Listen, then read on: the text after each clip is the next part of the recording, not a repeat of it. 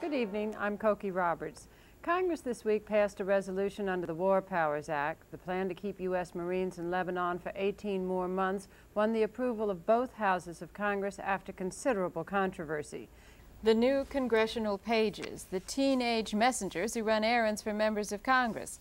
These pages are going to lead sheltered lives if the Congress can possibly manage it. Good morning, I'm Nina Totenberg from National Public Radio. I'm Ken Bodie from PBS.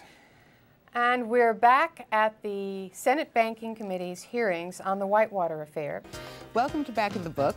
That is publishing jargon for the back of the magazine, the part that you turn to first because it's where the best things are, the reviews of new books, television, movies, the place for new ideas. If memory serves me, Judge Ginsburg will sit in the witness chair but will not open her mouth until all the introductory remarks are made by both her introducers and by the various members of the committee. She is in the room shaking hands with...